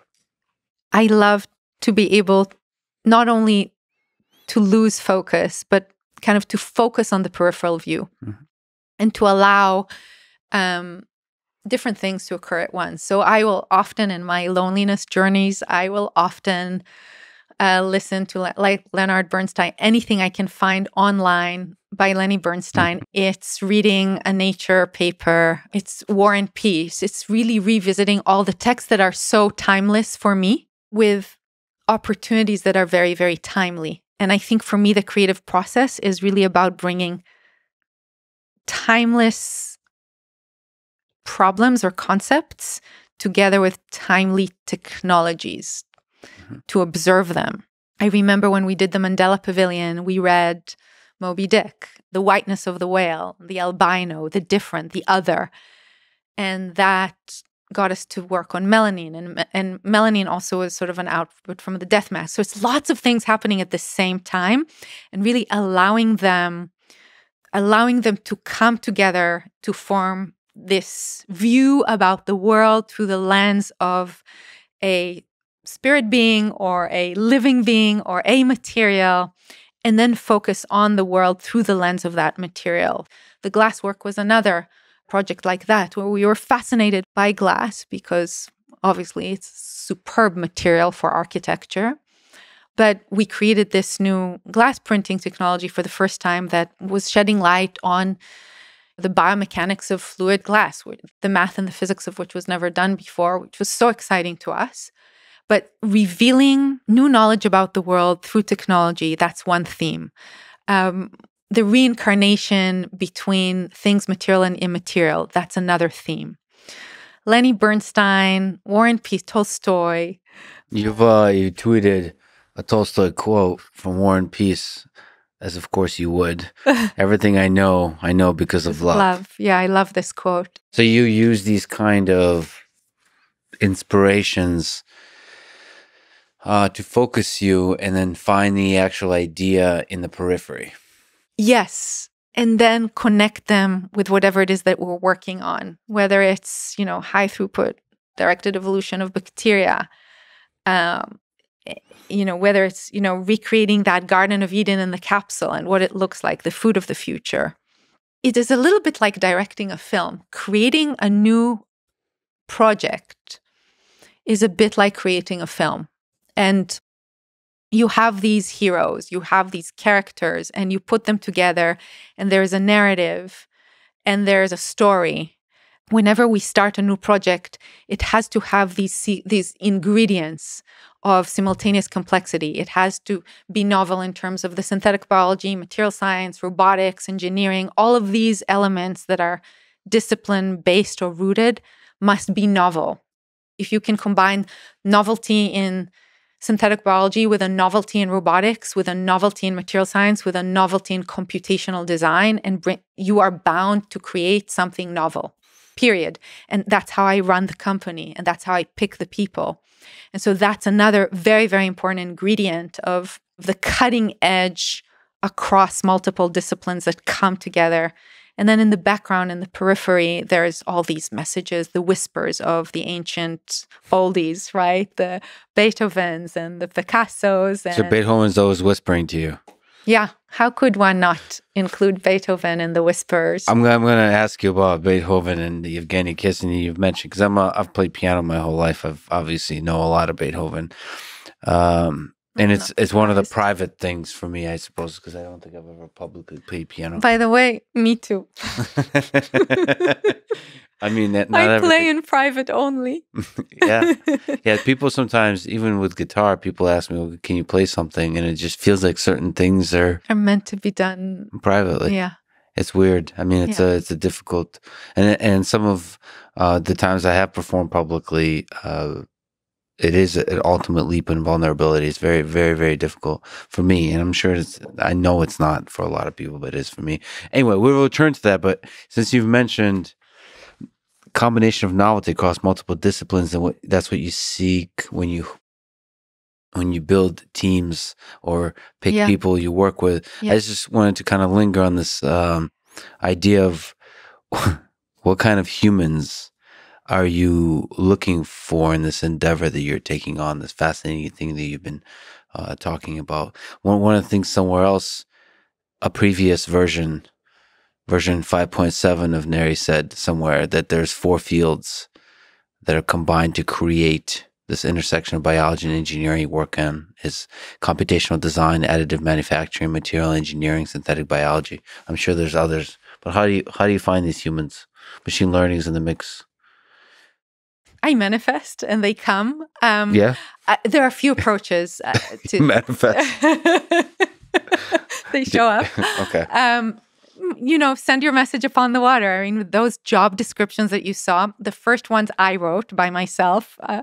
And you find interesting people and brilliant people when you look, we talked about second derivative, when you look under and under and under. And if you look deep enough and specialized enough, and if you allow yourself to look at the cracks, at the flaws, at the cracks between disciplines and between skills, you find really, really interesting diamonds in the rough. And so I like for those job descriptions to be those messages in a bottle that bring those really interesting people our way.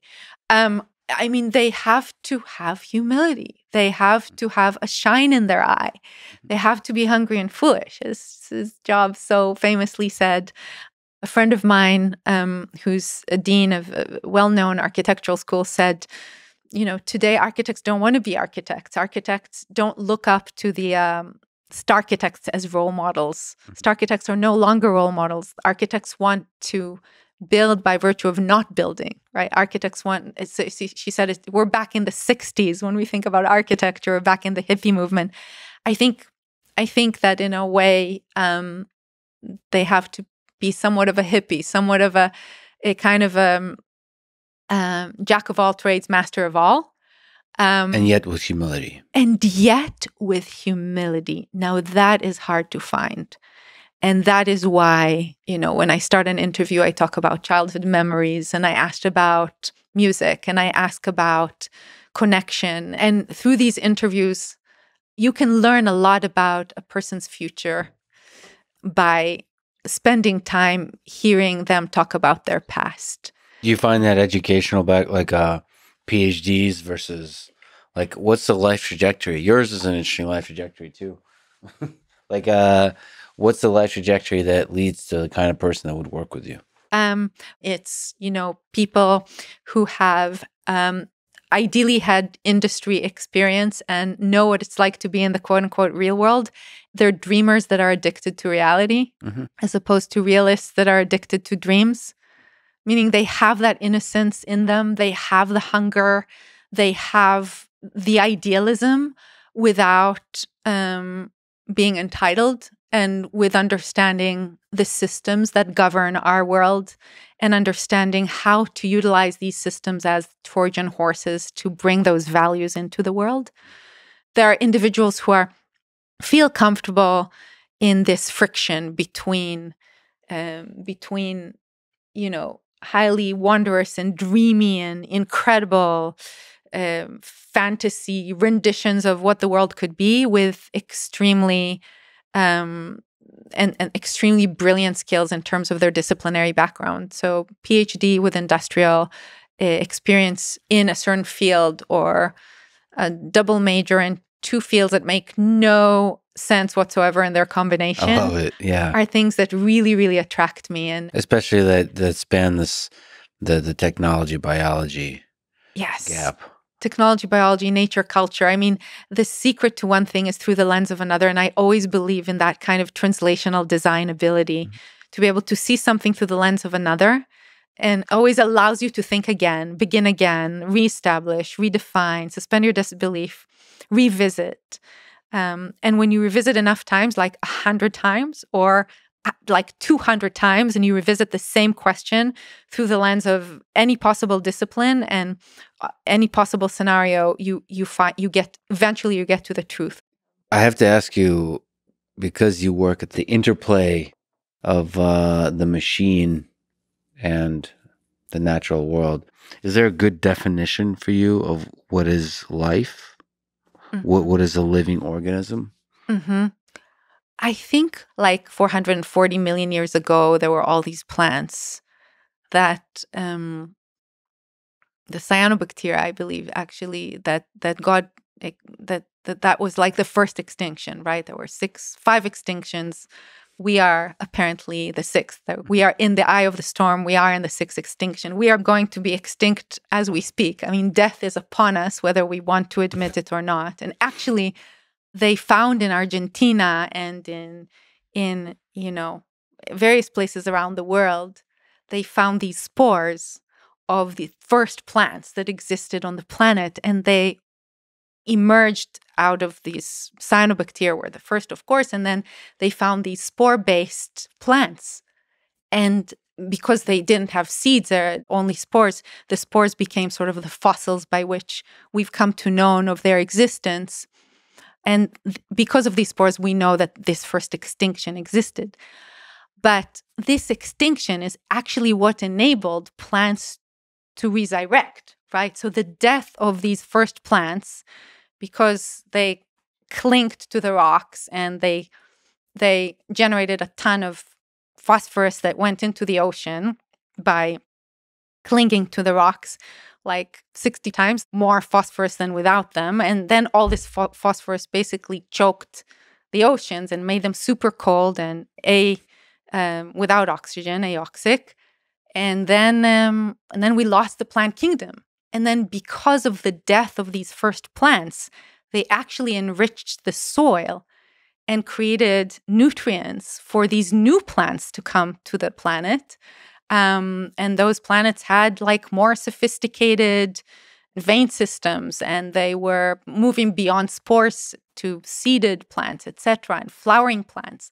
And so in a way, one mass extinction sort of led in the Ordovician period sort of led to life as we know it. And where would we be without plants, in a way? So I think that death is very much part of life. And through that definition, that kind of planetary wide definition in the context of hundreds of millions of years, life gains a completely new, sort of a new light. And that's when the particles become a wave, right? Where we are not alone. And we are here because of those plants, right?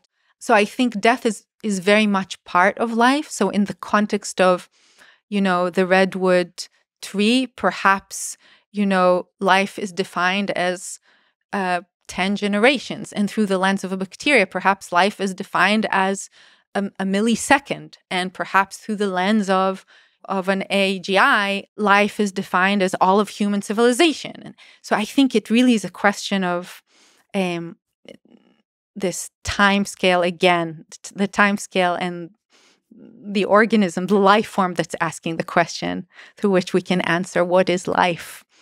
What do you think about this? Since if we think of ourselves as in the eye of the storm of another extinction, the natural question to ask here is: you have all of nature, and then you have this new human creation that is currently being termed artificial intelligence. How does your work play with the possibility of a future super intelligent ecosystem, an AGI that either joins or supersedes humans? Yeah. So I'm glad you asked this question. And are you hopeful or terrified? Both.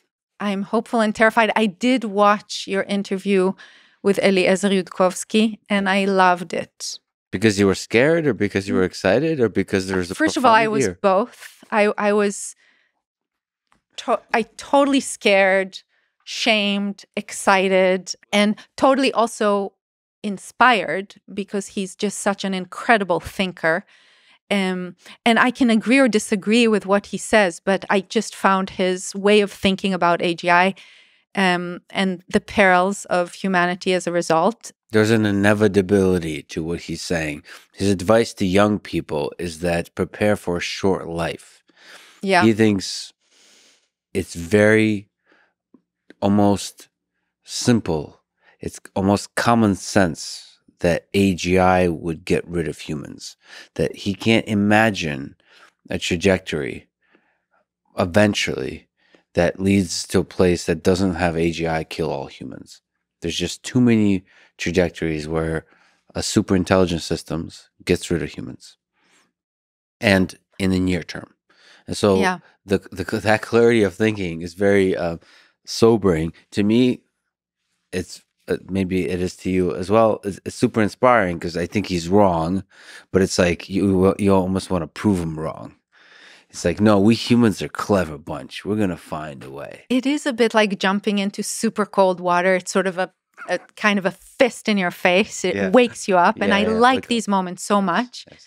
And he was able to bring that moment to life, even though I think a mother can never think that way, ever. Yeah. And it's a little bit like that notion of I love her more than evolution requires. On your question about AGI and nature, look, I think we've been through a lot in terms of to get here. We sort of moved from data, right, the ability to collect information, to knowledge, the ability to use this information for utility, from knowledge to intelligence. And what is intelligence? Is the ability to problem solve and adapt and translate. So that sort of from data to information to knowledge. I think the next frontier is wisdom. And what is wisdom? Wisdom is the ability to have or find insight about the world, and from wisdom to spiritual awareness, which is sort of transcends wisdom and is able to chart the world into new territory. But I think what is interesting about AGI is that it is sort of almost like a self-recursive thing, right? Because it's like a washing machine of like a third derivative Wikipedia. It uses kind of like language to create language, to create language, to create language. It feels like novelty is being constantly created. It doesn't feel like it's regurgitating. And that's so fascinating because, you know, these are not the stochastic parrots. This is sort of a new form of emergence, perhaps, of novelty, as you say, that exists by virtue of using old things to create new things. But it's not as if the AGI has self-awareness, right? It's not as if it has, maybe it has, but as far as I can tell, it's not as if AGI has approached consciousness or sentience just yet. It's probably getting there, but the language appears to present itself as if there is sentience there, but it doesn't. But I think that's the problem. At the point where this AGI sounds like me and speaks like me and behaves like me and feels like me and breathes like me, and my daughter knows the AGI to be me, is sort of the end of everything, right? Is the end of human agency. But what is the end of human agency to humans, I think, is the beginning of agency to nature. Because if you take all of this agency, if you take all of these language models that can summarize all of human civilization and consciousness, and then upload that to nature and have nature now deal with that world of consciousness that it never had access to. So maybe through Eliezer's lens, the sort of short-lived human becomes sort of a very long-lived human-like sentient weeping willow. Maybe that's the end and the beginning. And maybe on the more optimistic side, for us humans, it's a different form of existence where everything we create and everything we consume and everything we process is all made up of six elements, and that's it. And there's only those 6 elements and not 118 elements. And it's all the stuff of biology plus some, fair amount of bits, genes, and atoms. Well, I think the idea... A lot of Beethoven. I think the idea of connecting AGI to nature through your work is really fascinating. Sort of unlocking this incredible machinery of intelligence that is AGI and connecting it to the incredible machinery of wisdom that is nature, as evolved through billions of years of pretty crazy, intense evolution. Exactly.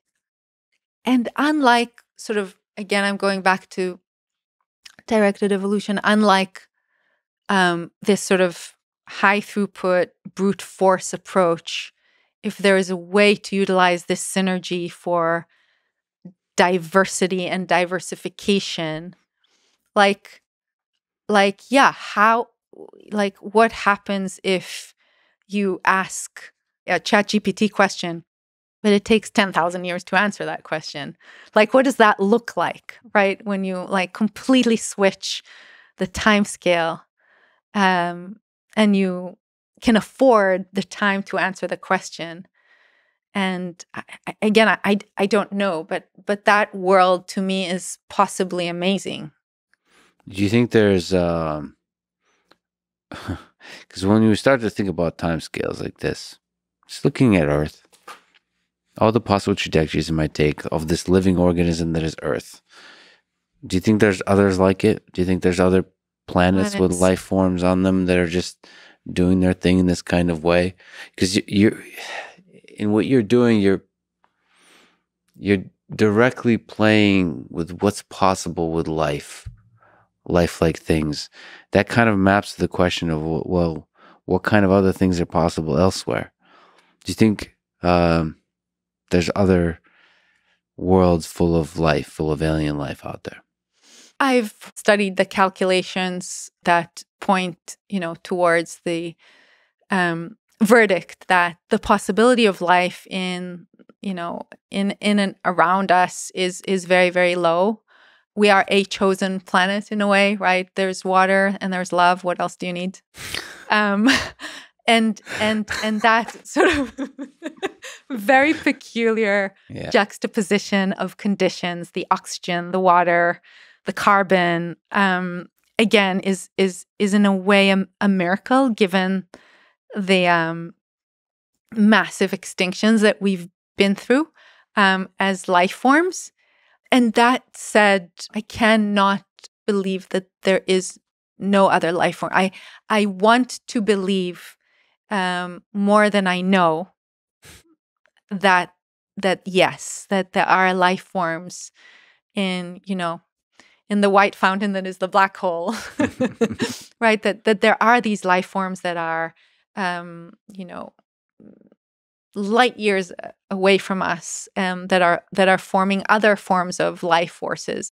Yeah, I'm much more worried about probably the thing that you're working on, which is that there's all kinds of life out around us that we're not communicating with. Yes. So there's aliens, in a sense, all around us that we're not seeing, that we're not talking to, that we're not communicating. Yeah. Because that to me just seems the more likely situation. That they're here. That they're here. They're all around us in different forms. That there is a connection. Like there's a thing that connects all of us, all of living beings, across the universe. And like we're just beginning to understand any of it. And I feel like that's the important problem. Is I feel like you can get there with the tools of science today by just studying life on Earth. Unlock some really fundamental things that maybe you can start to answer questions about what is consciousness. Maybe this thing that we've been saying about love, but honestly in a serious way. And then you'll start to understand that that there is alien life all out there, and it's much more complicated and interesting than we kind of realize, as opposed to look into exactly human-like things. It's the variety of life that's possible is just almost endless. I totally agree with you. I think, again, define alien, right? Yeah.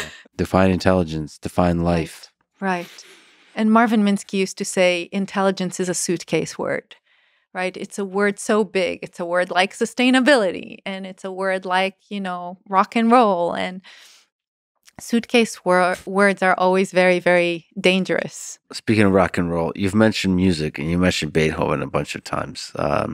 You've also tweeted about Evgeny Kissin performance and so on. What can you say about the role of music in your life?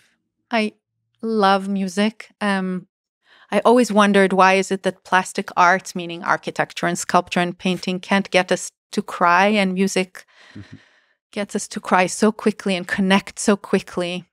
There is something about music that it is, and no wonder that plants also respond to music, but that is the top of the creative pyramid, in my opinion. And it's a weird mystery that we're so connected to music. Well, by the way, to push back, a good bridge will make me cry. A good it's true. And I will say, when I visited the Sagrada Familia, I had that kind of spiritual reverence towards that spatial experience, and being in that space and feeling the intention in the space and appreciating every little gesture.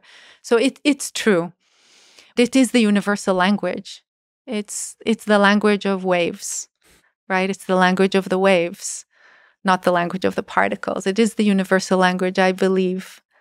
And that is definitely one of my loves.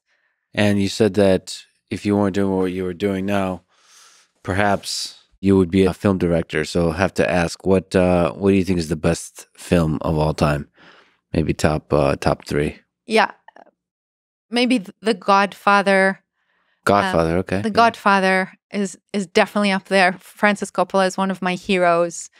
Have you met him? I have met him. Yes. I was very, very lucky. We were very lucky to work with him on his new film, Megalopolis, which is coming out, I hope, in 2024. Mhm. And think about the cities of the future in the context of new materials and the unity between nature and culture. Godfather is definitely up there. 2001 is up there. Mhm. I would watch that film again and again and again. It's incredible. The last scene in Odyssey 2001, that's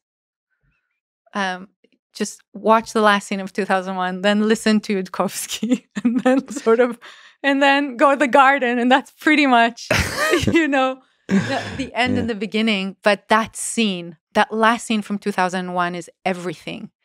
It says so much with so little, and it leaves, it's sort of the embodiment, I believe, of ambivalence and there's opportunity to believe in the beginning of humankind, the end of humankind, the planet child star or star child of the future.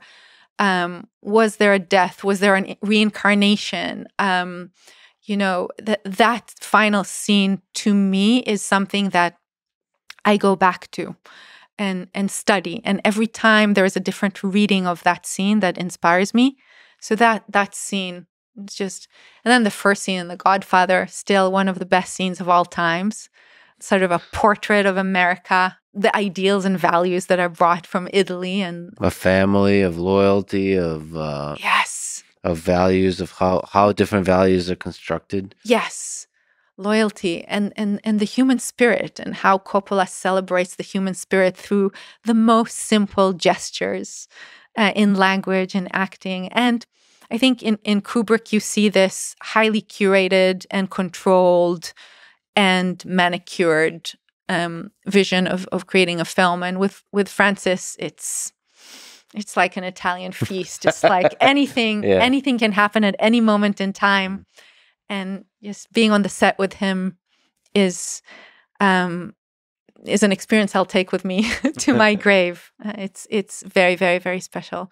And you said music is also part of that, of creating a feeling in the movies. Yeah, actually, the Godfather, that tune, that makes me like emotional every time on some weird level. Yeah, it's one of these tunes, I'm sure, that has, if you play it to a jasmine, you'll get the best scent of all time. So I think but I think with that particular tune, I learned staccato as something very, very happy and joyous. And then made into this stretched in time and became kind of the refrain of nostalgia and melancholy and loyalty and all of these values that ride on top of this one single tune. You can play it in all kinds of different ways. I've played it on guitar in all kinds of different ways. And I think in Godfather 3, the son plays it on guitar to the father. I think this happens in movies, but sometimes a melody, and that's a simple melody, can just like... And the Strauss melody in 2001. Yeah. And when you juxtapose these melodies with the scene, you get this, again, whole that's bigger than some of its parts, where you get this moment that is, I think, like, these are the moments I would send, with the next Voyager to outer space. I definitely sent The Godfather in 2001 would definitely be on that golden record. You are an incredibly successful scientist, engineer, architect, artist, designer. You've mentored a lot of successful people. Can you give advice to young people listening to this, how to have a successful career and how to have a successful life? Look, I think there's this beautiful line in Sheltering Sky. How many times have you seen a full moon and in your life, and actually took the time to ingest and explore and reflect upon the full moon? Probably 20, I believe he says. I spend time with a full moon. I take my time with a full moon, and I pay attention to a full moon. And I think paying attention to the seasons and taking time to appreciate the little things, the simple things, is what makes a meaningful life. I was very lucky to have had, to have grown up in a home that taught me this way of being. My parents, my grandmother, who played a very important role in my growing up, and that ability to pay attention and to be present is so I could not emphasize it enough. Is so crucial. And be grateful. And be grateful. Yeah. I think gratitude and presence, appreciation, are really the most important things in life. If you could take a short tangent about your grandmother, who's played a big role in your life, what do you remember? What lessons have you learned from her? She had this blanket that she would give me every time I came back from school and say, do your homework here and meet with your friends here. And it was always in her garden. And her garden, in my mind, was ginormous. But when last I went there and saw the site, which has now become the site for another tall building, it was a tiny, tiny little garden that to me seemed so large when I was growing up, because it had everything. It had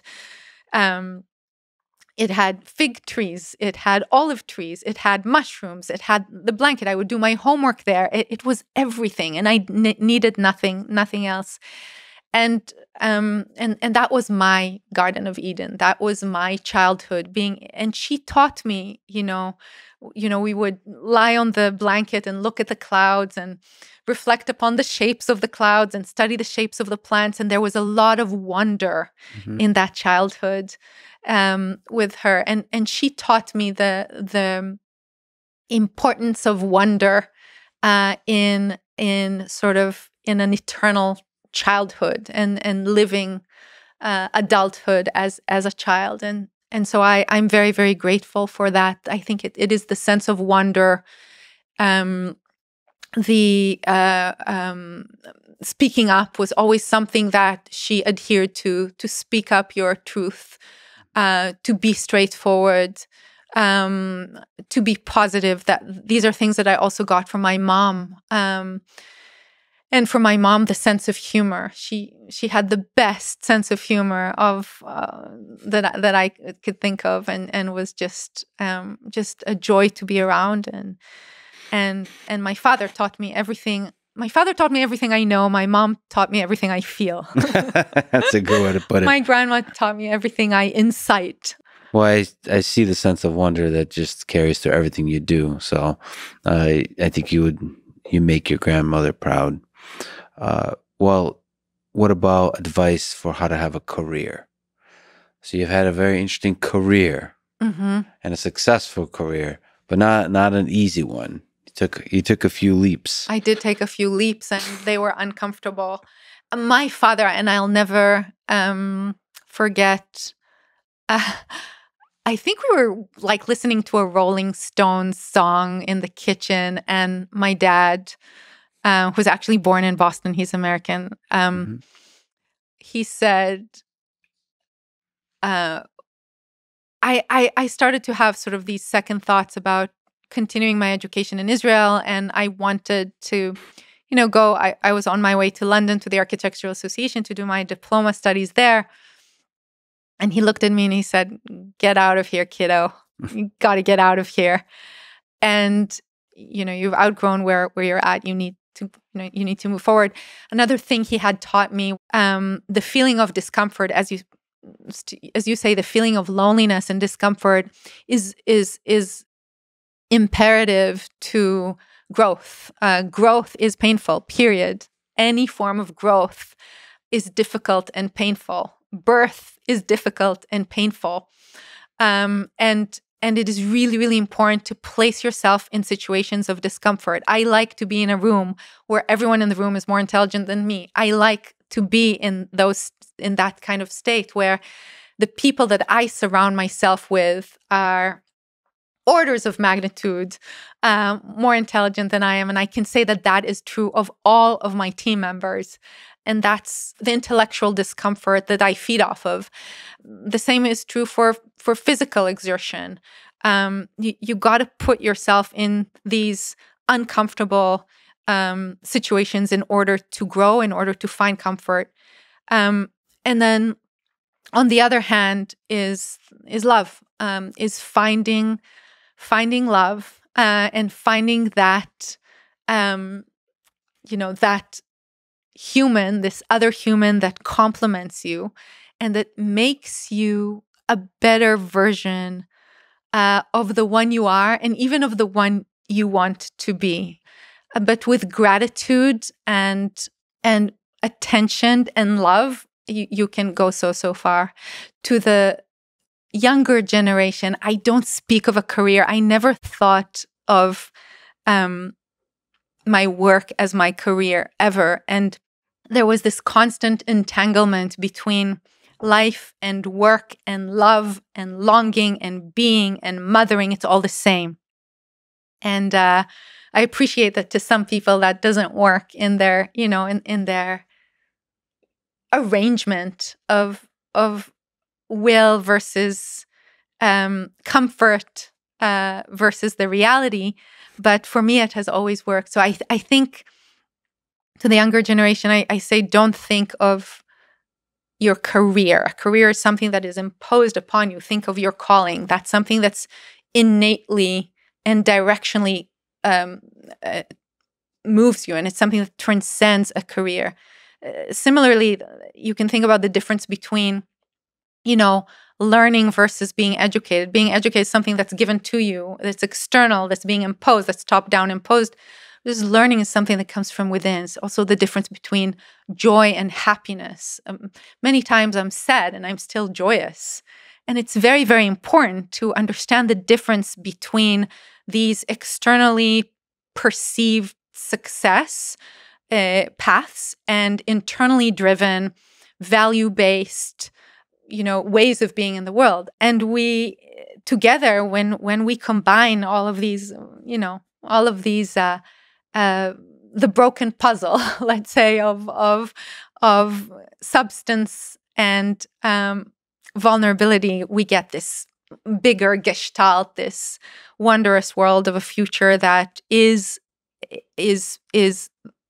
peaceful, that is that is wholesome, and that proposes or advocates for that kind of synergy that we've been talking about throughout. Well, but it's all fun. Well, thank you for this incredible conversation. Thank you for all the work you're doing. And I just have to say that thank you for noticing me and listening to me. You're somebody from just today and from our exchanges before this. Like, there's a sense where you care about me as a human being, which I could tell you care about other humans.